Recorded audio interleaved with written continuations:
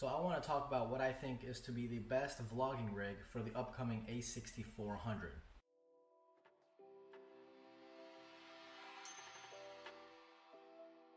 Now, obviously this is not the a6400, this is my really super old a5000, but the setup is practically the same. It's going to be the same exact thing on the a6500. You got your flip screen here, you got your little microphone here, and what I think to be the best vlogging tripod, the Manfrotto Mini. This Mini is pretty awesome because you got a little button. You can tilt it however you want. You can tilt it into vlogging mode, and you can go vlogging, and then you can see yourself that way. And then you can just put it back up, spread the legs, plant it, boom. But let's go further in depth and see what I did, so you guys can do this too, because the a6400 comes out in like 3 weeks, I think, a little more than 3 weeks actually. So if you guys want to prepare, you can go ahead and buy these things on Amazon. The links will be in the description. Again, this is a super cheap setup, so let's get into it. So first things first, you will need your a6400. Oh well, and then your method of preferred tripods. Again, I got the Manfrotto Pixie Mini, or I think that's what it's called. Again, link in the description. You will need also this thing.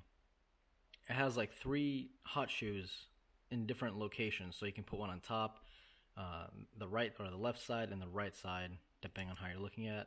And then this part screws into your camera, and this is what the box comes in. So again, links will be in the description.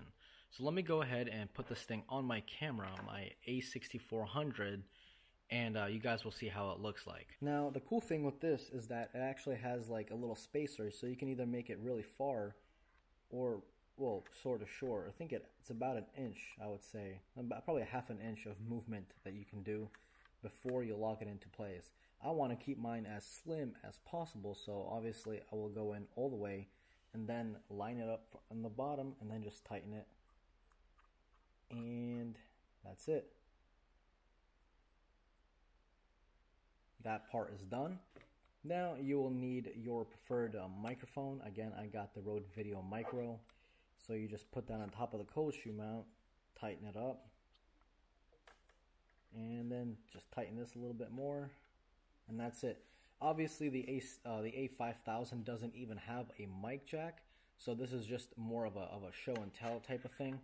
But this is how, oops, let's turn that off. So this is how it will look like.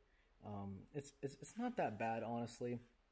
I mean, if you think about it, if the screen was here and this furry thing was on top of here, it's pretty much the same thing. All they did was just switch spots, and that's pretty much it. Now you just install the Pixie Mini on the bottom of it, and then spread the legs, and then now you got yourself a pretty fancy little vlogging rig. And again, you can press that button to make it go into selfie mode. Again, much harder than it looks like with one hand. And that is pretty much it. Then you can just vlog away. It's pretty compact. It's honestly not that bad. So yeah, let me know what you guys think. Again, all links will be in the description below. Have a good day.